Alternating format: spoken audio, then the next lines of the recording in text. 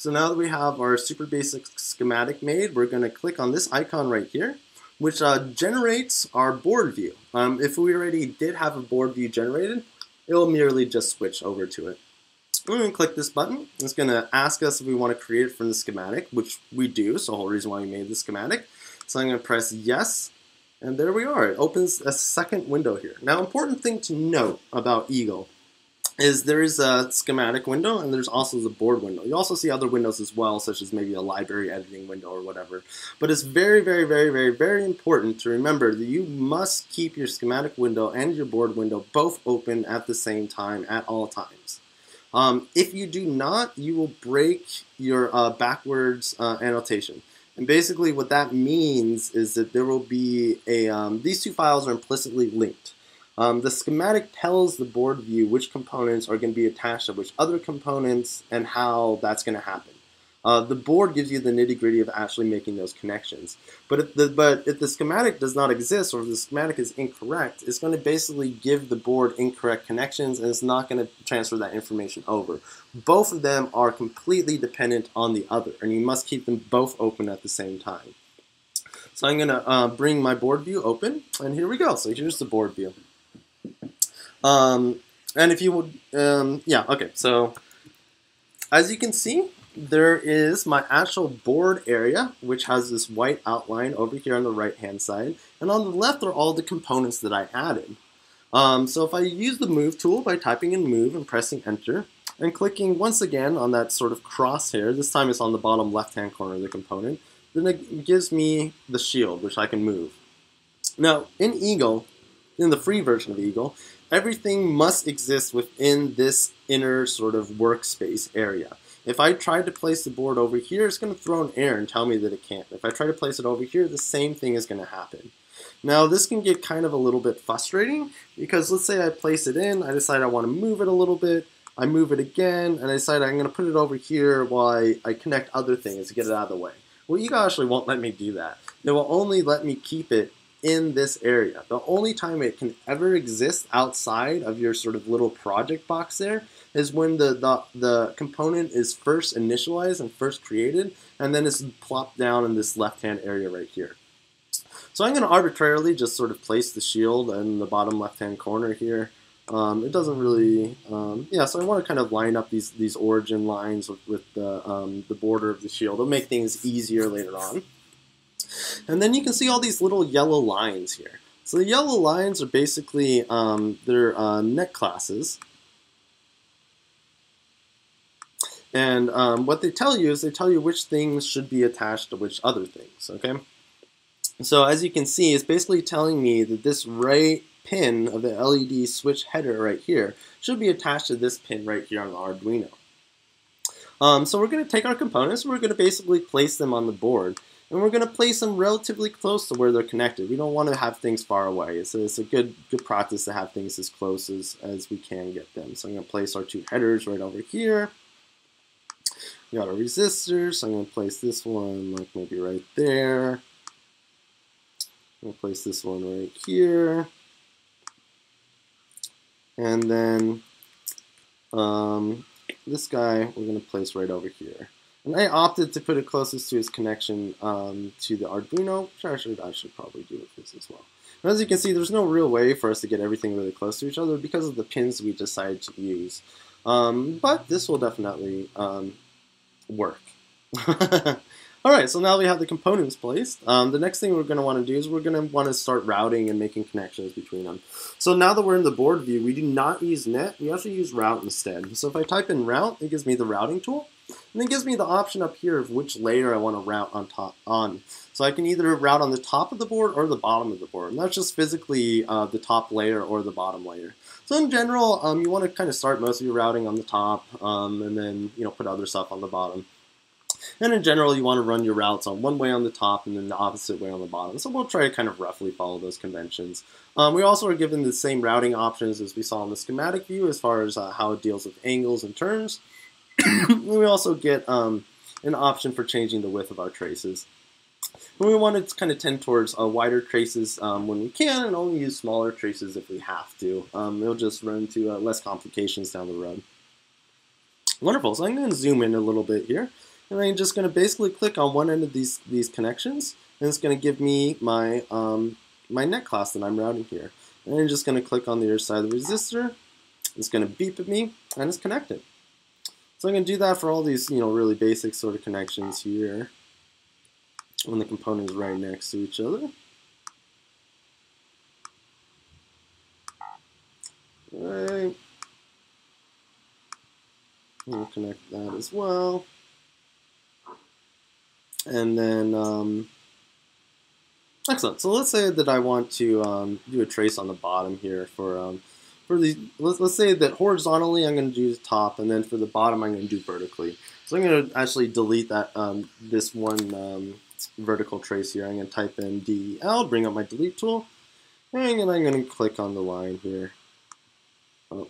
Oh, I'm sorry. So this brings up a good point, actually. So the delete tool is going to try to delete the connection between the components. So this is actually what we don't want. So you want to use the rip up tool. So the rip up tool basically takes traces that have been placed down, and they kind of rip them up and temporarily remove them while maintaining the connection that existed before. So you see the rip up tool allows me to delete that the trace but leaves the connection. All right. So now I'm going to click on my route again, or type in route, and then I'm going to go to the bottom.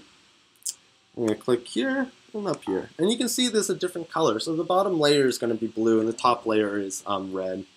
So for this connection as well, which is pretty much vertical, I'm going to do the same thing. And you can see if I were to keep the square, it would short this connection down here and cause some issues. So I'm going to right click. Oh, I like the looks of that one, so I'm going to use that guy. Alright, click, we're all good to go. Connect this as well. I'm going to do the same thing. I'm just going to kind of right click a few times until I find something I like. Alright, I like that.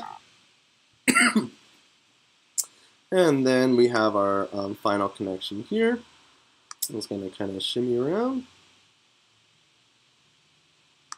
Alright, fantastic. So it appears that everything is connected on our board. Now there's a way for us to find out. So if we click on Rat's Nest, we're going to basically look to see if any of those yellow lines appear. Rat's Nest is going to recalculate the geometry of those lines, and it will connect components to the next closest component of that bus. So the way that it works is if, for instance, this resistor is attached to these two resistors, you're only going to see basically one line going to whichever resistor is the closest, as opposed to two lines going to each one of those if the bus name is the same. So that checked out. We had no issues there. And then we're going to go to ERC. So ERC stands for Electrical Rule Checks. So this is going to bring up anything where it's like, hey, the schematic says that this component is supposed to be connected to that component. But in your board view, that component is not connected to that component. There's an error. And it's going to give you various other types of errors as well. So let's see what it has to say. So we can see that we actually had no errors. We had no real major issues, but we do have a few warnings. So the warning, it says, and if you double click on it, it should bring you to the warning. It looks like maybe it only does it for the errors. So it says, hey, your part LED has no value. Well, that kind of makes sense because it's an LED. We don't really want to give it a value. But we could if we wanted. So if we went in here, if we switched over to our schematic view, oh, there it is. So there it's showing it doesn't have value. And if we type in value and then click on our LED, we can say blue. And that's going to be our blue LED. And then we have a value. Let's say for our LED switch, we want to say it's a single pole, single throw LED switch, so SPST. And then, alright, so now we know it's a single pole, single throw. This brings up a good point. We actually did forget to do our resistor values as well. So I'm going to type in value, and then I'm going to just simply click on the resistor and give it a value. So with the pull downs, we usually want those to be 10K, and it does recognize K or R or M, and it will, basically transfer it to 10,000. And then we want our current limiting to be, let's say just like 500 ohms, so 500R. And then down here for our current limiting here, we're just going to say 630R. All right, fantastic.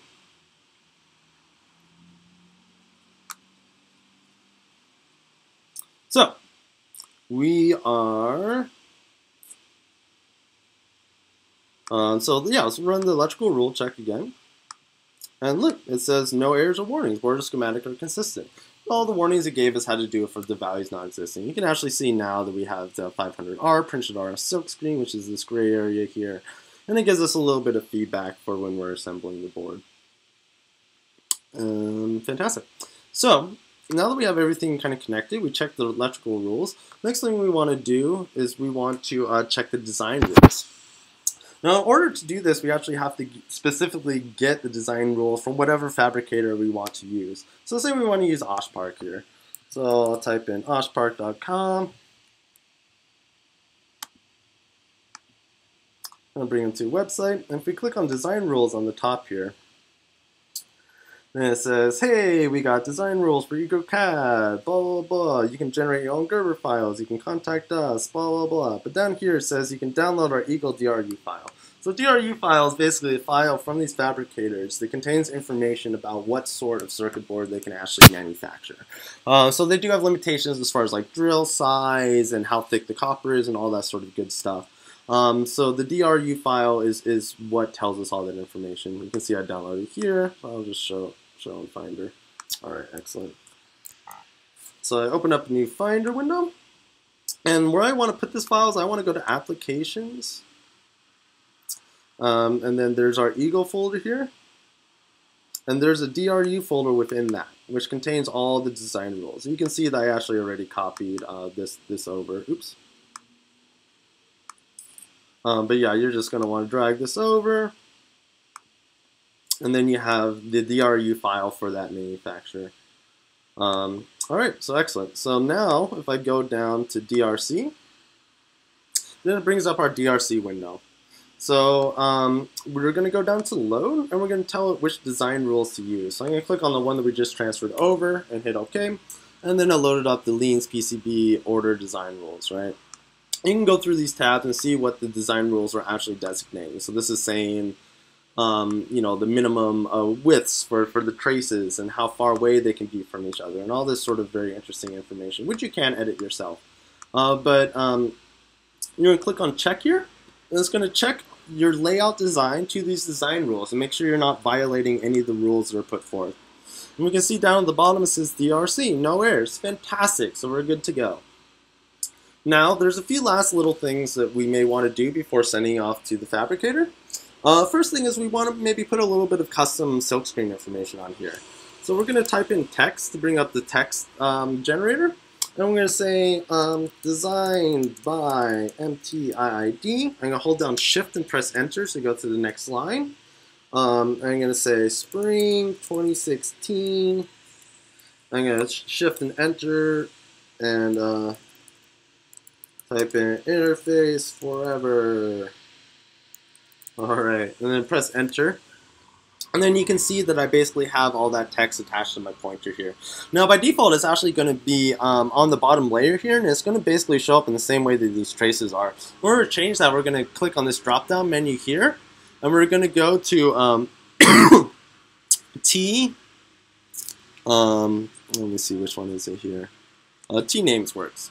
So the T basically means it's going to be on the top layer, and the names is basically it's going to be the name version of the silkscreen. All these gray ones are silkscreen. So once I do that, you can see that the text is now no longer mirrored, and it's showing up in this gray font. So I can just basically click wherever I want that text to be placed, and the text is on the board. Now let's say I want to sort of add a little bit of additional stuff to this as well to kind of help me out in the process of putting it together. For instance, I have our LED right here, but once the board is manufactured and given to us, there's no real way for me to determine which side is the positive side and which side is the negative side. Now I do know that one side of the LED is connected directly to power. Let's look at the schematic here. Or connected directly to the read pin. And the other one is connected to ground here. So if we go back to the board, we know that the one with the resistor next to it is ground. So I'm going to type in text. I'm going to just do GND there and hit enter. And now it says ground. And I can place that on the pin that is ground. And I'm going to change the size here, make it a bit smaller. And I can hold down the Alt key to give me a smaller grid to work with. And I'll place it right there. So now I have a little reminder, hey, the LED is here. This is the ground side. And I'm good to go. All right, excellent. Now the last thing we may want to do is we may want to add a ground pour to our board. Now ground pour basically is a layer of copper that is not etched away that covers the majority of the board, and this is usually used for a ground. And it allows the ground to be more stable and for the circuitry to just be more stable in general and kind of have less electrical noise and less issues once you assemble it. So it's actually a very good idea for basically all boards. Now to do this, we actually use the polygon tool. So if I type in poly, I'll bring up the polygon tool. You can also click on this button down here. And then I'm going to go to our layers here, and I'm going to click on the top layer. And then what I'm going to do is I'm basically going to trace around the border of this board. And I'm going to click on the bottom here, click on the top, and then I click at the spot where I just began. If I do that, you'll see that it turns into this sort of dotted line here. And then I'm going to do this one more time, but instead of doing it on the top, I'm going to do it on the bottom. I'm going to click on the corner, go around where I started, and we're good to go. Alright, and now I'm going to use the name tool. So I'm going to type in name, and then if I click on the border, the outline of these polygons that I just created, if components are on top of each other, it'll basically go through a cycling phase. It'll bring one component to the front and kind of ask you if that's the one you want. If it is the one you want, you click again. If it's not, then you right click and it'll cycle to the next component. So you can see I'm right clicking here and it's just cycling between the two. Once I want to select one, I single click again, and then it allows me to change the name. Now all I have to do is change the name from N3 to GND, which is the name of our ground bus. Now as soon as I do that, it actually connects, it makes that polygon a part of the ground pour. I'm going to do it again for the top. Oops, I already did it for that one, so I'm going to do it for the bottom here and call it GND. Now you may not notice anything different that has happened. That's because we just simply haven't hit the rat's nest button again. Now the rat's nest, as you remember, basically recalculates all of our connections. So once we do that, it takes into account these polygons and it connects it to the appropriate components that it should be connected to. So I click rat's nest, and there we go. We can see our ground pour. Now you can see that it covers up almost the entire board, and there's just these tiny little areas to the side where it's not connected. So you notice that it really doesn't give us very much clearance at all, kind of between our pour and our connections, and that's generally, it's a little bit sketchy. We want to make that a little bit better. So the way we do that is we go to, let's see, edit, and then down to net classes. Now net classes is where we're basically able to give the machine our own set of rules for how it should be laying things out. So the width is basically the minimum width that it's going to give traces, and this primarily comes in for the auto router. It's going to say 10M for now. The drill is the amount of space it gives between traces and drills, and which is usually more than between other traces because you are screwing screws into drill holes, which may short your circuit. And clearance is the one we're really interested in. So clearance basically says you have one trace here, you have another trace there. I'm going to create an empty space in between these traces according to whatever distance you put in clearance here. So to sort of exaggerate the process, I'm going to put 30 mil, and that is a thousandth of an inch. It's not millimeters there. Mil is different than mm. And press OK. And I'm going to hit the rat's nest button again. As you can see, all these sorts of areas that are surrounding our leads have gotten much bigger, and we have this sort of nice healthy space between our leads and the connections, and that's sort of nice. So we're gonna, maybe not want to go as extreme as that. We'll cut it back to maybe 20 mil or so. All right, and then we'll kind of zoom out and get a general picture of our board here. All right.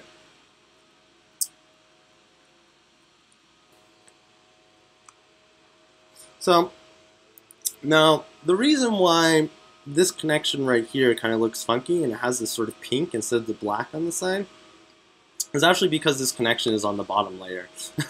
So if we click right here, this is basically all the different layers that are currently visible to us.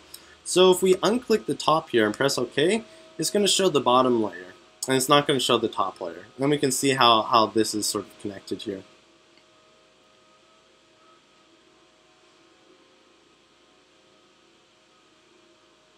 Alright, excellent. And you can see where the ground pour is actually connected as well. So you can see how there's these sort of lines coming out from this connection, and that's where it would normally be attached to a lead that's going to ground, but is instead just attached to the ground pour as well. And you can see the same thing happening here. Both this pin is attached to the ground pour as well as this guy right here. So we have no need for this connection that used to be right there. Alright, so I know this board isn't very pretty, and maybe we could design it so this LED switch is on the other side, and that's something you should definitely do once you're designing your own board. But the purpose of this demonstration is basically to just kind of show you the basic workflow for Eagle, not specifically how to design the best board in the world.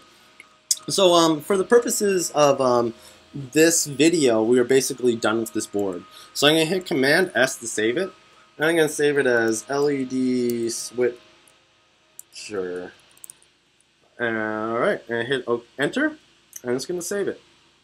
So now if we open up Finder, and if we go to Documents, and Eagle, and Example, which is where by default it saves as Eagle projects. Now you can change this yourself and give it your own path if you desire. But we should see our project in here. So we have the Eagle, we have our board, and then we have the schematic as well. So let's send this off to OshPark. So we go back to the OshPark website here and click on Home. And their home page is basically allows you to load up your Eagle files and kind of get a quote instantaneously. So we're going to click on the Get Started Now and click on Select a file from your computer.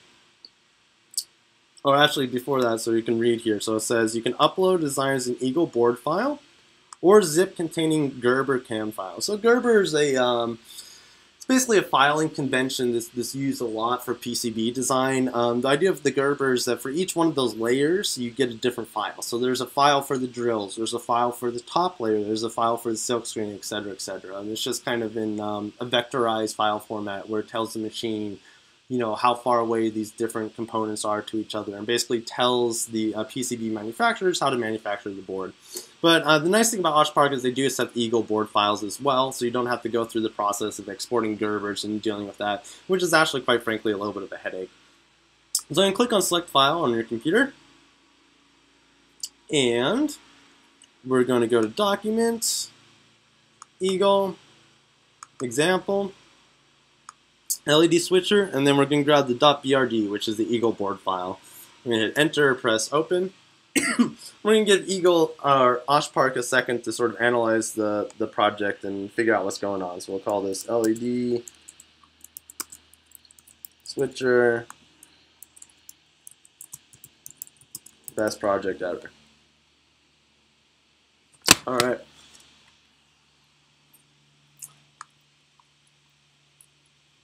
So I continue, and it shows us what it's going to make for our board. Now you can see this isn't exactly what we expected, right? There's all this sort of extra area around.